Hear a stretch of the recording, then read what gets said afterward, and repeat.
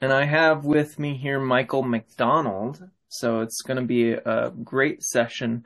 I was just telling Michael that I have had a pretty unsettled mind lately. My mother-in-law passed away pretty recently, and I felt like I did a session before a couple weeks ago, and I was just like put on this happy face and was like, oh, I'm good, and I want to be a little bit more real today during this session and just kind of honest and share that with you guys as well at the start of this.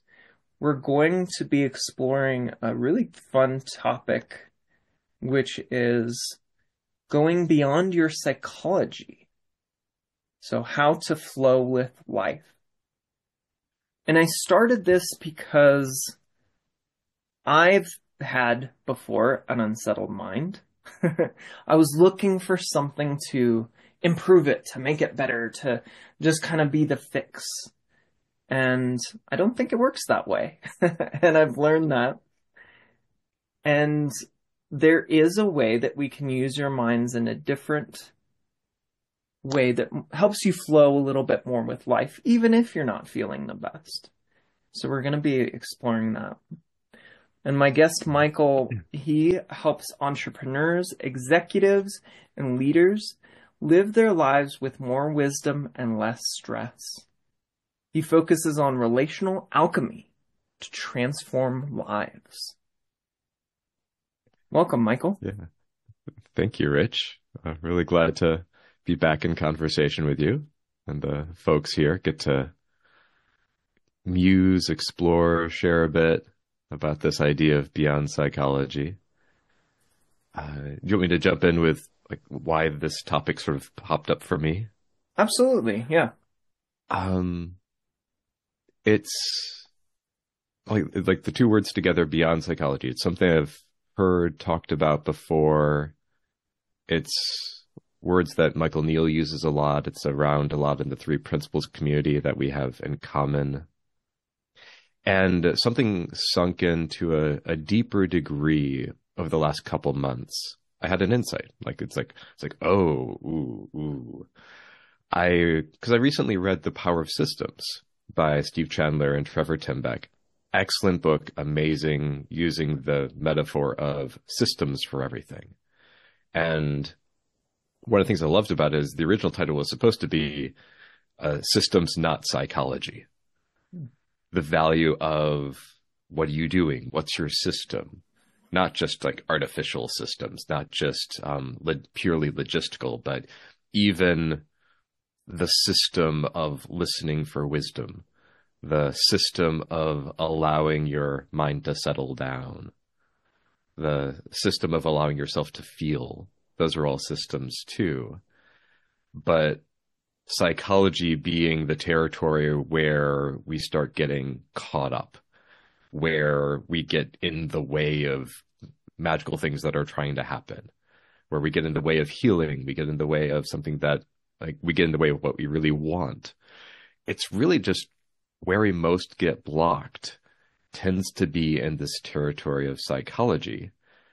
And at the same time, we are surrounded by this world of, like, with lots of roots in therapy and transformational world where we're assumed that we should think about things more and that we should dig in and think harder and analyze and go back into the past and relive everything. And I just see that creates so much pain and looping and drama and making things harder. And it's this huge misconception that I see throughout the whole transformational world.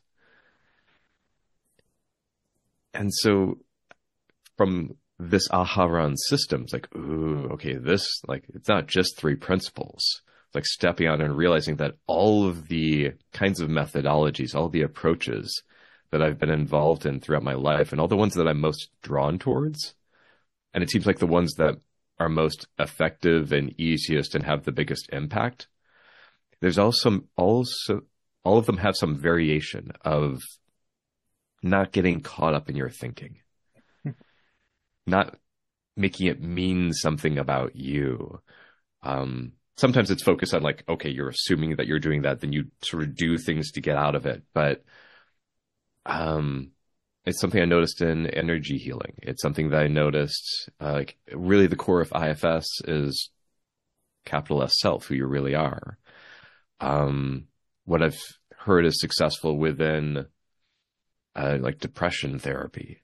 It's central to habit change. It's central to like constructive living. It's central to power of systems. It's central to process work. All these methodologies, which tend to be my favorites, are all variations of like, yeah, like think about it less, or like don't think about it. Or yeah, you have thoughts, but that's secondary, if not tertiary, or less. So what I mean by beyond psychology, it's not that you shouldn't have a psychology. It's not that you shouldn't think it, that you shouldn't have an ego, you shouldn't have anything going on in your brain. It's more transcending and including psychology. It's demoting how much you think about yourself to a secondary, less important thing to do. There was a study, I think I heard this from Dr. Bill Pettit, where there's a study of people who went through CBT therapy, cognitive behavioral therapy for depression. And they're studying how likely it was and what were the causal factors for people relapsing back into depression. So like they did CBT, they got better. Did they spring back? Did they fall back or go back into depression? And there's an assumption, as probably most people in our worlds would assume, that would be how much positive thinking or negative thinking would be the factor for whether they went back into depression. And as a surprise, and I love scientific studies where they're like surprised. I especially love scientific studies where they're surprised and I'm not surprised. So to their surprise, what the difference was had nothing to do with how much positive or negative thinking these people had. That had nothing to do with whether they went back into depression or they just stayed fine, healthy, mentally healthy. The difference was whether they decentered from their thinking or not. The people, independent of whether it's positive or negative thinking, when they weren't as identified with that thinking, they were fine. They didn't go back into depression. Like they're mentally healthier, they're good. The people, even the ones who had lots of positive thinking, but if they're identified with it, if they were their thinking, if they were their psychology, those are the people who relapsed. Those are the people who went back into depression. There's so much focus on this assumption that we should be thinking better. And it's not even quite like the healthy alternative. It's sometimes tempting to say thinking less. I think it's more accurate to say not believing our thinking so much, not identifying with. It's like we have thinking, we have all the drama, we have the beliefs, we have memories that come up, feelings flow, and allowing that to be part of just being human. But then when we loop on that, when we take our experience and we start analyzing it, we start thinking about it, we start trying to fix it, we start trying to understand it, that's when we drift away. And that's when we get stuck. I see all these methodologies around me where they create a lot of value, but they don't understand this part of, like, when we think something, it starts to become more real. They sort of miss that bit. And they end up having people sort of in an oscillation going back and forth. Like, okay, you're kind of better doing this, but now you've also turned it into this thing. It's like, oh, I am now these letters, or I now have this kind of process, or I'm this kind of personality. And then they have more and more and more work to do. And it's sort of like the never-ending to-do list. And people just get like more dramatic and kind of like more fragile and less resourced as they go into this. So, yeah, that's a bit of what I'm pointing towards for Beyond Psychology.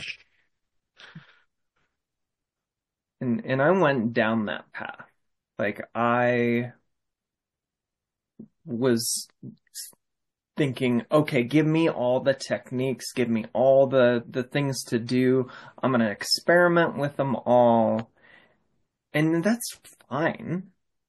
But if you're doing it believing your own story, if you're doing it believing, okay, well, this is working kind of and it's not working, and you're creating all of this energy around it, it's just not going to lead you in the right direction towards your wholeness, towards flow. You can use any technique to bring you out of flow. You can use any technique to bring you into flow, and it depends on how much you're identifying with the power of your own thinking. Yeah, like all these methodologies would totally make sense and would be very important. I'd be shouting from the rooftops how important it is to like do them or pick one that works for you and do it a lot. Mm-hmm. It would all make sense if we didn't have wisdom. It all would make sense if there wasn't something that was beyond psychology, if there wasn't something that was better than psychology. But it turns out when we're not really in it, and it's a different kind of conversation talking to someone who is in the midst of it, because it's a bit more navigating, but when you're ready for some perspective, seeing that having a settled mind, as we're talking about here, there's something better than your psychology. There's something better than whatever your diagnosis of the day is. And we do really well in that space. We know what to do. And I observed this as an energy healer for about 6 years, and I observed this within the energy healing work. When people settled down and really got present, sometimes in addition to having a lot going on, like they might be in deep emotional process, they might be shaking and moving tons of energy, but accessing this deeper aspect, something that's not psychological. When they accessed that, that's where the healing came from. The healing didn't come from anything that we did talking about why or where, like what this process was happening. It didn't come from analyzing, and it did not come from understanding at all what was going on. It came from them getting present. And it's usually that mix of, oh, my psychology's totally freaking out right now, and a deeper aspect of them realizing that, and I'm totally okay. I'm just person in room, maybe screaming and shaking, and I'm totally okay. Like, that's the healing moment. Another insight I've been playing with recently is, because like leaning in this direction, I had an aha of, what if I don't need to understand anything? Like, if we really have wisdom, then nothing needs to make sense. Like, things making sense is actually secondary rather than something that we have to do. It might occur to us to ask questions, do the math, put some things together, think about it. But most of the world doesn't make sense at all. And thinking that it should is just driving us crazy. thinking that everything makes sense is actually driving us into all this like separation and like moving us away from mental health. Yeah, we're trying to understand everything, and if we understand it with our psychology, how valuable is that actually? Like, it might give us a sense of, aha, I'm very clever and very smart. I recently posted this post that said, I'd rather be happy than clever. Yeah. And that's our nature, is to be happy. Mm. And I think most of us think our nature is supposed to be clever. Yeah. Or that we have to for some reason. And it's a requirement because if we're not clever, we're not good enough. It's of course coming from a fear. Alex asked a question as well, as he said, I'm curious how Michael distinguishes what changes in what he does and when he's in it versus outside of it, and can focus on wisdom. So it sounds like even though wisdom is the best, it's not what he or sometimes we focus on all of the time. Mm-hmm. Yeah, there's sort of different answers depending on whether it's with myself or working with someone else, though there's shared ground there. A lot of it, honestly, is when I'm caught up, I'm caught up. And the difference is I know even more that I'm caught up. Like, imagine the difference between being drunk and not knowing you're drunk, or being drunk and being very aware that you're drunk. Like, that's one of the benefits of understanding this more deeply. It doesn't mean that we're not in it, that we don't get into the psychology and reactionary and messy, but understanding this tends to create more space. I'm not as identified with it. Like over the last couple of years, I have hours, days, sometimes multiple days. I don't think it goes as long as a week anymore, but where I'm caught up, I'm like resentful, or I'm lonely, or in some sort of just like icky process, and it's messy, or it drags me down, but I know that I'm in it. So I tend to, like, I notice that I don't really make decisions as much from that territory. I don't believe my thinking so much, even though I can't seem to get out of it as quickly as I would like to. So that's one thing. That's when I'm in it. I feel like I've gotten more sane over time, the more that I've understood this. Now, when other people are in this, and if I'm in touch with wisdom and I'm with someone who totally is not in touch with wisdom, it's actually a really beautiful dance. I've done that a lot. Like I'm often the person at the festival or like in camp or whatever, or at the party where if someone is really freaking out, perhaps on psychedelics or something, I'm the person that they go get. Not because I'm even specifically trained as a guide or anything, but I'm great with people who are really deep in it and freaking out, and they don't know who they are and they've lost reality, because I know that they're totally okay. When someone's really in this, it's not the kind of conversation like we're having here where we're talking like high up, like sort of here's what's really going on. It's me knowing like my wisdom gets to hold the space. I know that no matter what is going on for a person, anyone, everyone, underneath that, they're fundamentally okay. And that whatever is going on with them, there's an intelligence to what's happening. So I just sit in awe and love with someone who is really caught up. And it always works out beautifully. Like, it's kind of fun sitting with people who are in extreme states. I get to learn even more. I get even like closer, because if I try to be clever, or if I try to use any of my methodologies, it probably will not go well.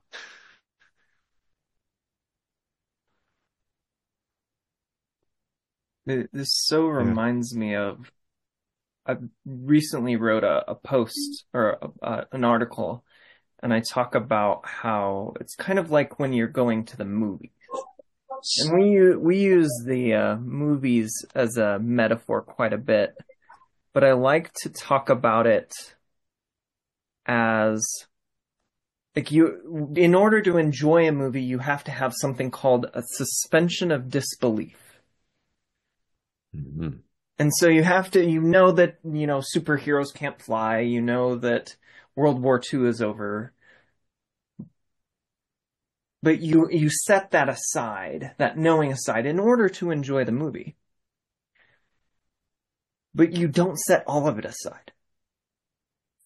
You watch the movie from a grounded place of, I'm okay, I'm sitting in a comfortable seat, I've got popcorn that I'm shoving in my face, I am in an air-conditioned theater, I am okay. And Mhm. if we didn't have that grounded knowing, then we would freak out. And especially if the movie gets scary, if the killer's coming at the screen with a bloody knife, we'd scream and run out of the theater. But we don't. Mhm. We stay in our seats, even though we feel it. We feel it. We still stay in our seats. And it sounds like when you have that in yourself, you come from this grounded place of, oh, I'm still in my seat. And sometimes you even forget that, and that's okay too. And that's temporary. And then when other people are in that place, they're watching that scary movie, and you just kind of go sit next to them. You talk to them a little bit and kind Mhm. of say, hey, looks like you're sitting in your seat. Looks like you're safe. I know you're safe. I'm going to talk to you like you're safe in this comfortable theater. And I just know you're watching a scary movie. And that eventually the movie is going to end. And then we can walk out of the theater together.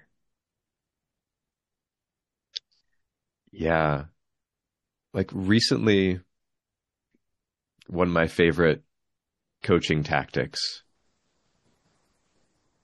after having a long coaching call with all sorts of ups and downs and explorations and ahas, and they've gone on like this emotional journey, I'll point out at the end, it's like, and by the way, the only thing that has happened this entire call is man in room or woman in room talking to screen. Everything that you just experienced was inside.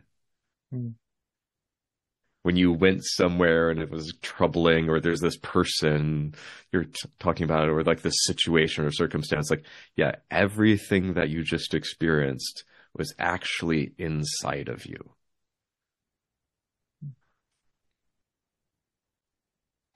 Okay. That's sometimes what I refer to as the ascendant work, like going up to having high altitude perspective. Like, okay, yeah, good reminder. All of that was just here. So yeah, it's happening. And it is so real and vivid, and it activates the body to make it real. It even comes in and like we act from what looks real to us. We train the people around us to to play along with what we think is real. So yeah, we end up creating from this internal world that we've made up. And it's really, really helpful to remember that we're making it up. It doesn't mean that you should stop having experience, because that's just not a human, that's just nothing. Not the good, rich nothing, but that's just like, yeah, that's just no human experience. That's no consciousness at all. Yeah, I think my other like intervention, which the more I've seen this, and also like the more that I've worked, the more the person I'm working with has seen this. The Bob Newhart skit, "Stop It." It's like a spiritual teaching that just keeps on becoming deeper as I revisit it over the years. I think even I went to Byron Katie's school and she showed that video amongst a bunch of other videos, I think one of the last days. Um, it, at first it looks sort of like bypassy or too simple or just really funny, kind of insensitive. But the more that you see how made up everything is, and when you're coming from that, it becomes really powerful. Like a client I worked with who was suicidal just before they began working with me, the first insight that they had was basically, oh yeah, it doesn't matter. Like realizing they were making up all this stuff and this and this and drama and drama and drama. It's like, oh yeah, you don't need to think any of that. Like that's just unhelpful thinking.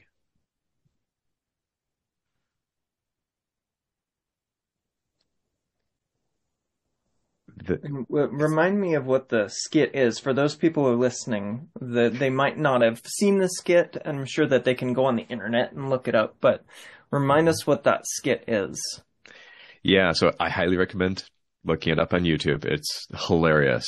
I think it's from Mad TV. Yeah, it is. Yeah. So I have no idea like what year. So it's an old skit. Um, it's so a woman comes in and like Bob Newhart is the therapist, and so she's afraid of being buried alive in a box. Yes. Yes. And so he has an unconventional therapeutic method where, okay, he's charged by the minute. It's like just $1 per minute, max 5 minutes. Doesn't usually take anything any longer than that. And so she explains her situation. She explains her problem. And he sets it up as, okay, well, so I'm going to tell you 2 words. And I guarantee that this is going to solve your problem forever, as long as you can follow this advice. And it's like you don't need to write it down. It's pretty easy to remember. Stop it. And she's like, but you mean but stop it? Yes. Stop it. Should I just like stop doing this or stop thinking about this? Like, yeah, stop it. It's not working for you. It's painful. Just stop thinking about being buried alive in a box. It sounds horrible. And I love the part where she's like, oh, well, back in my childhood, and he's like, no, we don't do that. Mm-hmm. Yeah, it's like, but my childhood, but my parents, no, we don't do that. Nope, but nope. My horoscope, no, we we definitely don't do that. Don't go there. But I have this trauma. It's like, no, none of that. And like, it's like it's like a horror skit for most traditional psychotherapy because anything but this. Like you need to talk about it. Like you need to go everywhere. You need to go in. You need to feel it. You need to talk. You need to understand it to release it. You don't need to pick something up in order to put it down. If you realize that it's not you and it's not helpful and it's painful and like the feeling of it lets you know that you don't need to go there, that it's not helpful to go there even, then don't go there. Like I've got 2 friends, or actually like 2 sisters, and they had like some sort of massive conflict between them. There is some sort of conflict breaking point, but one of them like has this understanding. Actually, I think both of them do, and they got back together and just like basically decided to love each other, and they quite intentionally do not talk about what the conflict was or what happened or analyzing it. Like the best clearing conversation coming from this understanding is no clearing conversation. because you don't need to talk about something that isn't even real, isn't even present. It might be even hard to remember what was going on. Like, why would you want to create a dramatic story in order to like you don't need to create drama to get over drama. You can just get over it. You can just be present with another beautiful human being and create from there. When you realize that psychology isn't true, it's real when you think it. It's real when you give consciousness to it, but it's not true. And it's not a thing. It's not a thing that you need to fix or do anything about. It actually dissolves on its own. It actually reorganizes itself on its own when you're not bringing it up and when you're not trying to do something about it. And I think that's one of the biggest misunderstandings, even back from Freud days. Like, I heard one version of like where Freud came up with, you must go back into the past. I think this is from David Reynolds that I heard this. So at least like that's my reference here. I heard that Freud, he noticed when he was working with someone with hysteria, like the original like parts of the body and the brain are not communicating properly. Like things are moving that they don't want to move or can't move what they want to move. One of his clients just started sharing about their past, and then they were better. Freud sort of used a correlation as causation. It's like, oh, get people to talk about their past in order for them to heal. And it works to a degree for like that small branch of hysteria. Like that's actually a good methodology for a tiny branch of things that happen for people. But he just started applying it everywhere. And that then it sort of built up that a therapeutic thing of, if it's not working, you just need to do it for longer. Or if it's not working, you just need to really dig in and experience it even more. How I see that now, based on this description of Freud, I'm not sure how accurate this is, but based on this description, yeah, that person who was sharing their memories, and I've noticed this in energy healing as well, if they're shaking, if they're sharing memories, like whatever happens, it's happening from wisdom, where wisdom is actually primary. Coming from wisdom, you might remember things. Coming from wisdom, traumatic memories might come up and you might have a bit of an episode. But it's actually stuff that's on its way out. It's actually part of the healing. When you start trying to do this stuff intentionally, when you start thinking that you should do this, like you should go back and remember, you should feel an experience, you should shake, or you should do this, or you should do that, you're trying to take over wisdom's role of knowing what to do. And that tends to either block or get in the way or make things more dramatic. Or at best, it means that you don't fully heal. You heal a bit, but instead of it resolving, you're kind of stuck in a methodology. You're stuck in, it's like having something and you need to keep on doing it. And it's going to take a lot of work. Okay, there's things happening in the chat, so I'm curious what they're saying. Leah said, loving the idea of not believing my thinking. It's just one construct, one perspective. It's not the only way. And I feel like that's so true, that we're kind of wearing a helmet of thinking. And the thing is, like you were pointing to, we don't have to take off the helmet. And in fact, we can't. We can't stop it. You can't control your thoughts, but you can not believe them. You can dismiss them. You can deprive them of energy. Yeah, and this is a missing piece. It's kind of a missing link between like therapy and spiritual understanding. There's thought, and okay, a couple ways to word this. Like one is I like decentering from my thinking. Mm. Is one that I've been using recently. Like it's there, but like my center is something else. Mm. It's detaching. It's having. It's being with. It's loving your thinking. It's relating with your thinking. It's that you are not your thinking. You have thinking. You're the space in which thinking happens. Like it's territory that, like lots of non-dual meditation, takes a lot of work and esoteric thinking about in order to get this realization.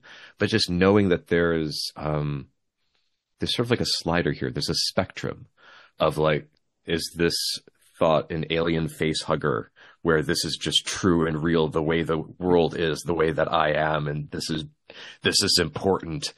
Or is it like, oh yeah, I'm kind of freaking out right now, aren't I?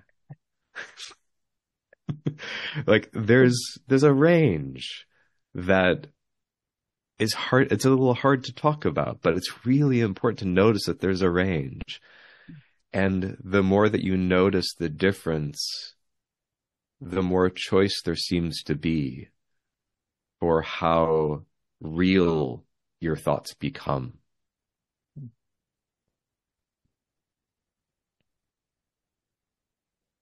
Yeah. I'm going to open it up for other people to speak if they would like. I know that Alex had a question. Alex, would you like to ask that in person? Yeah, sure. I'm happy to ask it. Yeah, Michael, I was saying I love the analogy of states like depression to drunkenness and knowing that you're drunk or not knowing that you're drunk. But it seems like that does sort of, in some ways, regress the problem one step. Like, what if you just end up drunk a lot and you want to be less drunk? Like, you can maybe accept that you're drunk, but actually, I would really prefer to be drunk less often. It seems like you still want to do something about it. Like, what's there? So yeah, I mentioned ascendant, and this is sort of an ascendant conversation. It sounds kind of like a really too fancy word, but like elevated, like high elevation. There's also, and this is kind of a methodology. Yeah, when you're in it, that's where a combination of when I'm working with someone who's in it, me knowing that it's made up makes it a lot easier and more helpful for me to use methodologies, knowing that I'm making it up. Like when I knew that energy healing was just, I'm like where I don't know how much of it was actually energy and how much of it was theater, but it seems to help. It gave me total permission to totally go for it. And it ended up being much more powerful. So going with the experience. So also just advice for when you're really caught up. It's the trying to, like, thinking that it's not okay. Adding thinking, adding judgment to what's already going on tends to be what keeps it really stuck and really looping. Like, I'm really sad and that's not okay. I'm really sad and what do I do? Or how do I figure out how to get out of this? It's kind of like a stop adding that next layer. And also, like, it's okay to have any experience. It's okay to have any feeling. It's okay to be making any thought real. So that even when you forget that you're making it up, even when it's really terrible, like, it's permission to lean into the experience. Going into the raw, in the moment, full-bodied, emotional, energetic experience of the moment is another way of not thinking about it. Like shamanic work, medicine work, feeling your feelings. Like all these methodologies really work because they're also versions of not going into self-concept.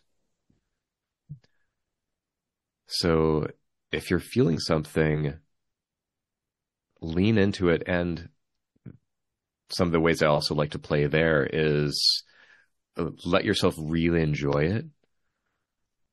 Like if you're really angry, let yourself enjoy being really angry. You can do it playfully. You can use existential kink where you secretly really enjoy this. Or you could become like a little kid, just like, I don't like this. Stop it. The world just is wrong. Please stop it. So those are also these are all approaches where you're not going into your thinking. And it can include having no idea what's going on, but not fighting what's going on. So hopefully that helps. Do you mind if I share a quick story about it too, Michael? Please. George Pransky has this story that I just loved. I heard so much in where he was camping with this friend. And this friend was like, oh man, we gotta go get firewood. And he was rushing over to the firewood place and gathering it really quickly. And he's like, oh man, we gotta go back and we gotta get dinner ready. And he's like he's like taking out all the stuff to cook. And then his wife is like, why are you freaking out? And he's like, well, we need to get ready. And she's like, you're wearing your sunglasses. And he didn't realize, he thought it was getting dark. So he didn't realize that it was that dark. And he's like, oh, I'm wearing my sunglasses. And so that's what happens when we're in our own thoughts. We don't realize we're wearing our sunglasses. And when you realize it, you can adjust. You can take that into account as you act in the world. And that's one of the best things to do. And then also, if you really realize it, you'll take them off. Like if you see it from a very deep level of, oh man, I've been wearing the sunglasses the whole time. You don't have to do a technique to take them off. It'll make sense to. Mm-hmm. What other questions do we have? Hi, this is Leah. Hi, Michael. Hi, Leah. Good to see you. Nice to see you. It's so warming. Your voice is so gentle and warming. And Rich, I'm enjoying you very much too. I just had to comment because I went through something just this weekend that had to do with what we were just talking about. I went to a wonderful afternoon workshop. At the end of it was told about a party of a going away of a friend that I had not been invited to. She and I were friends, but I would be crashing this if I went to this party. She hadn't invited me, right? But all of my other friends were going to be there. I said to myself, what's the worst thing that could happen? I'd been through a hard open workshop and I knew that all these thoughts were going to come up once I got there. It was going to be a total trigger fest, if I went. And Michael knows me pretty well. I'm like a very outgoing creature. I love events and parties and in our conscious community. So I did go. It was really fascinating to watch things come up as they happened and to put that into a kind of a role as if I was in a green room as an actor watching the whole play. And by the end of it, my friend was very happy that I was there to experience it. But I did invade a boundary. I watched what happened. It was just fascinating. And now she's so grateful because I took all the photos because I love doing photos as a PR person, conscious PR. And so she loves them. She's so happy I took them and so on. But I'm just going to leave it there. I'm not going to say I'm going to do this every day, but it was really good to come up. My triggers I knew were going to come right up and to kind of deal with them and set them all aside to have a really great experience. So what do you think of that? Yeah, well, there's a lot that comes to mind, but I'm curious if there's a question, like a specific question about that. Not really. Just kind of wanted to offer that as an experience that just happened. Yeah. Yeah, like two perspectives. One is, it's interesting that you went and amongst all the thinking. Right. I think there's to me, that points towards wisdom. There's a knowing to go anyways. That was what was all happening. the stuff going on. That's right. It was like I was being led by wisdom to get there. Mm-hmm. It's a bigger picture than me. Yeah. I also hear a lot of practicing what you're going to think. Like Right. thinking I'm going to think this and this and this. So Right. I'm not at all surprised that you do. And I'm really glad that you're following wisdom anyways. Yeah. Thank you. Thank you. It means a You're lot, welcome. actually. Good to see you. Oh, you too. Thanks for having me on here.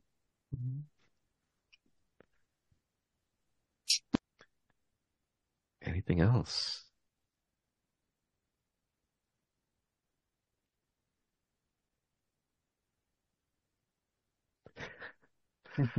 Yeah, Alex's comment, practicing thinking what I'm thinking is real.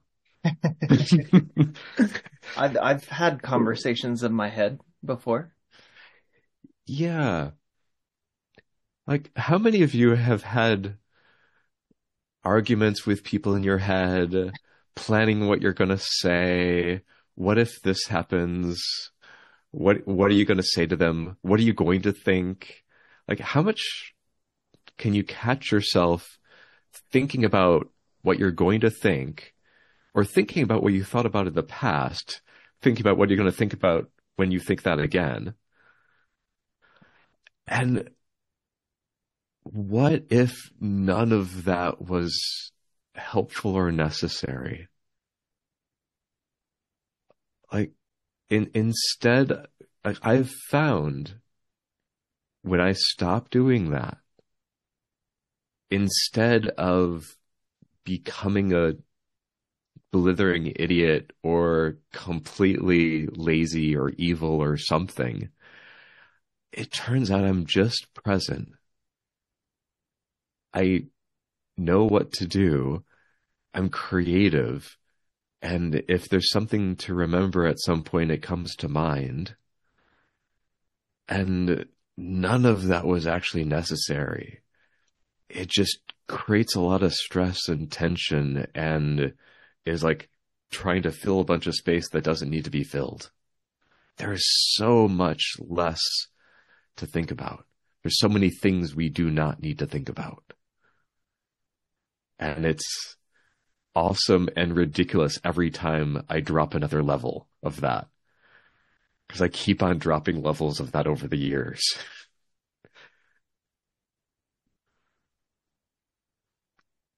It's so funny too, because I think that we have no idea what we're going to feel in that situation or what we're going to think in that situation. We're trying to predict, and in a way that prediction kind of creates the reality once we get into that situation, even though it tends to go different anyway. Yeah, it's self-reinforcing. Mm-hmm. Like, the more that we give that whatever, like that consciousness, that belief, that attention, that identification with our thinking, with our psychology, our beliefs, what kind of personality pattern we think we are, the more that we pay attention, both the more we become it, the more we feel it, like it activates our nervous system will match what the story that we're believing. We'll behave that way. We'll do, like, that's how we will be in the world. That's how we will be with other people. They will see us that way. The world will mirror who we're being. And I think there's this first layer of recognizing that this is made up, recognize that this is what's going on, because we're not conscious, for most of us, we're not consciously choosing which thoughts to give life to. We think that because it's big, we need to pay more attention to it, but that's because we paid more attention to it. And it's more recognizing if it doesn't feel good, if it feels out of alignment with our wisdom, if it feels out of alignment with the world, we don't need to pay attention to it. And we'll know what to do from somewhere else. But this is also the key to creation. Things that do feel good, things that do feel aligned, things where the world is mirroring back to us amazing things. We get to think that more. We get to make that up more. Like thought is powerful. It becomes a reality, not in a control type way, but in more of a indirect relational kind of way. But first people need to realize that they're making it up, and then that eventually becomes really good news. First, it helps them step out of their suffering. Then it's permission to create more of what they want to create.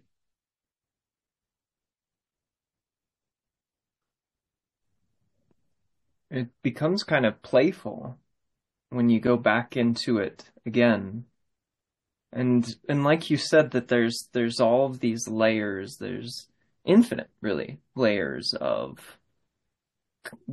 going back out, realizing that it's made up, and then going back in and playing the game in a new and fresh way, in a more enjoyable way. Mm-hmm.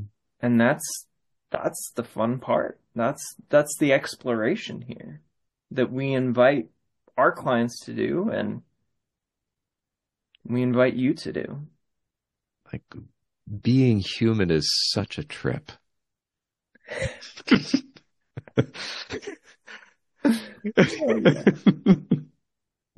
It's wild.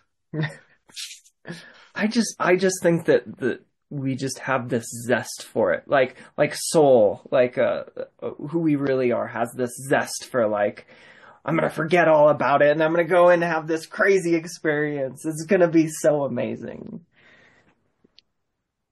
Yeah, and when first pointing in this direction, most people will interpret it as don't think, don't become human, just become the monk meditating on a mountain, completely disconnected, one with the universe, but kind of gone. And getting a taste for that is helpful, because it's like that's halfway there. Like realizing that you're not your thinking is halfway there. There is, ooh, yeah, like I'm totally in this amazing co-created, like wisdom guided, thought confused, blissful adventure of life. Like, I get to be completely human, including totally falling for the trick over and over again. And sometimes making up the trick and then falling for the trick that I made up. Oh man. This reminds me of life. There was this comedian that I was watching. He's like, fool me once, shame on me. Or shame on you, I think it was. Yep. Yeah. Fool me once, shame on you. Fool me twice, shame on me. Fool me 3 times, shame back on you. You know that I'm a person that's easily fooled, and this is what life does. And then it's like, fool me 4 times. Shame back on me. I should be picking up at some point when all of this is happening. Fool me 5 times. You've fallen into my trap. Fool me 6 times. You didn't fall for my trap. You saw through it. I've been fooled by the best. And I think that's just this relationship that we have with life. I love that. It's a very Zen. It's shame all the way down.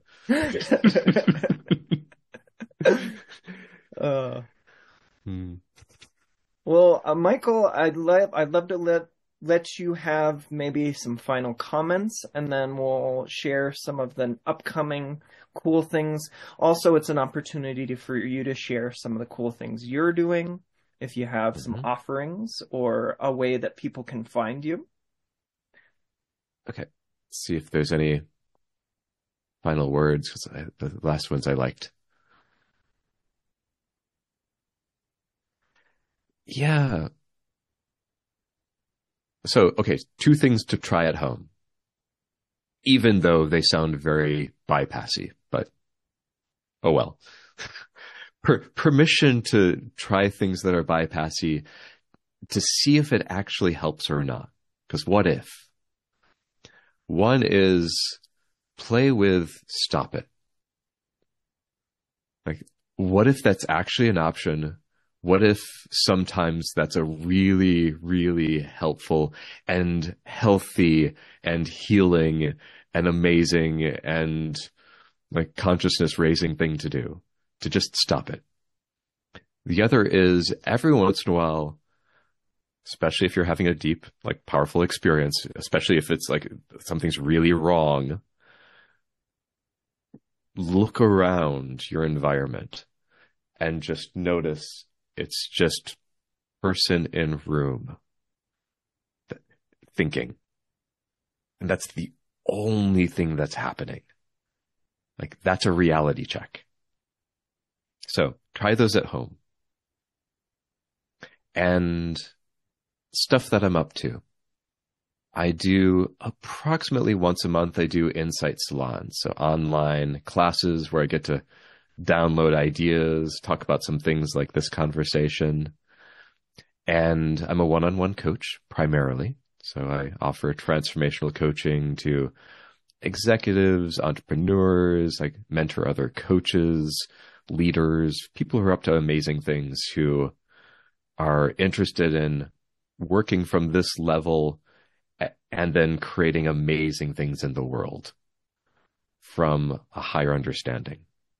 My website is AuthenticIntegrity.com, and you can email me at michael@AuthenticIntegrity.com. Thank you so much, Michael, for joining us today and giving of your time, your presence, and your wisdom. And I appreciate all of these times with you, Rich. It's a lot of fun. Yeah, if you loved this one too, we recorded 2 podcast episodes. They're awesome. Check those out.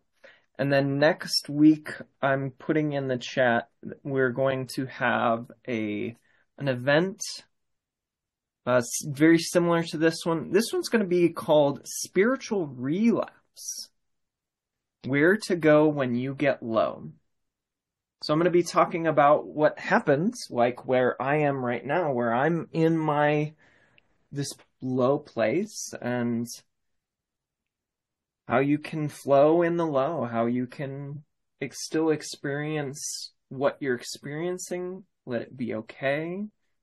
And I think we can get scared that we've seen maybe these truths and then we lost them. And our mind can create a story about how we've lost all of these stories and oh man, I've lost my spiritual essence. And it's just fear. So we'll be continuing that conversation. It's going to be a lot more of the back and forth comments, and it's just going to be me. So join the party. Awesome. And I think the week after that, I have someone else as well. Who's after that? Jane Gray. That one is Be Real, Not Perfect. Oh, awesome. Yeah. Well, thank you guys so much for joining today. You're giving us the greatest gift that you can give, which is your time and attention as well. So we appreciate you.